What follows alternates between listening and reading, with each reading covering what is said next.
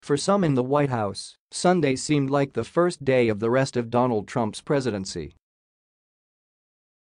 By Friday, it was clear that while the cloud of Robert Mueller's special counsel investigation had lifted, the pervasive disarray that marked most of Trump's time in office was not going anywhere.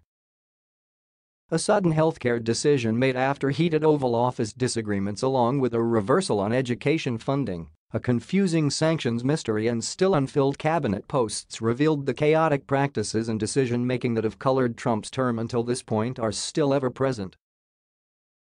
Instead of clearing the decks, the end of the Mueller probe has only thrown a fractious West Wing policy and messaging operation into sharper relief.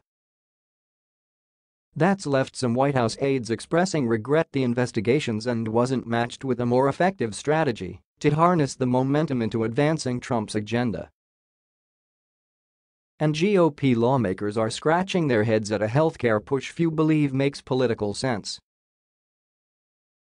That's not exactly what Republicans and administration policy aides had in mind when it was announced last weekend the Mueller probe was over. Many hoped the investigations and might lead to an era of newly effective governing, a turning point for a president no longer preoccupied with an encroaching investigator. Exuberant officials and a buoyant president spent the week cheering the initial results of Mueller's investigation, as laid out in a letter from Attorney General William Barr. In a late afternoon gathering last Sunday, aides convened in Press Secretary Sarah Sanders' office for a champagne toast after the Attorney General's chief of staff phoned Emmett Flood in Palm Beach with the president to brief him on the report. The intimate gathering of White House staffers was a sign of the relief that flooded through the West Wing after the stress of an investigation that loomed for years was lifted.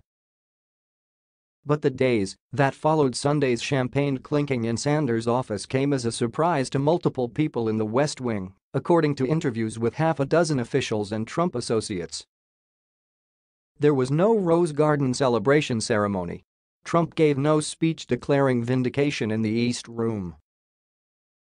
Instead, he made brief remarks before he climbed the steps of Air Force One and was whisked away to Washington.